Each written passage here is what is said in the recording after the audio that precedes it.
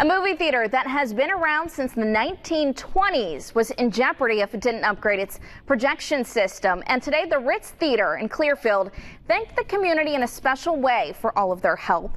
Lauren Hensley was there. She tells us why community members worked so hard to save this theater. Lauren? Well, Mel, the community was thanked by the Ritz Theater by a free showing of the movie Grease. Now, the community came together to help fundraise so the movie theater could afford a new projection system, and now they can play favorites of today and yesterday.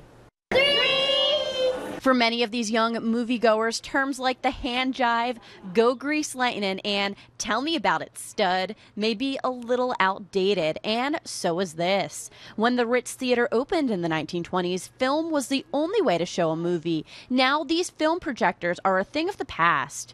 In June, a movie lover herself formed a group to help the Ritz Theater get the equipment it needed to keep their doors open. We needed to help save our heritage here.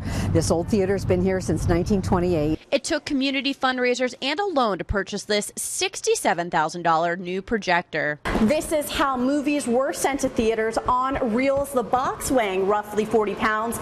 Now the movie is sent like this. It's on a hard drive that weighs around 3 pounds. As of this week, the loan has been paid off, and to celebrate, the theater hosted a free screening of Grease.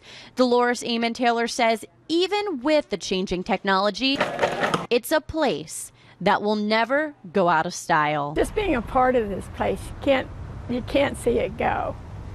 You know, and I worked here my last 3 years in school, 1946 and 47 and 48. I just like the entertaining of people. I like to hear people laugh and smile.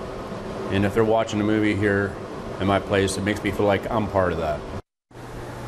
And the fundraising efforts continue. The goal is to purchase a second digital projector, and you can learn more about community events and fundraisers by logging on to our website. Click on the As Seen on 6 News tab. Reporting live, Lauren Hensley, 6 News.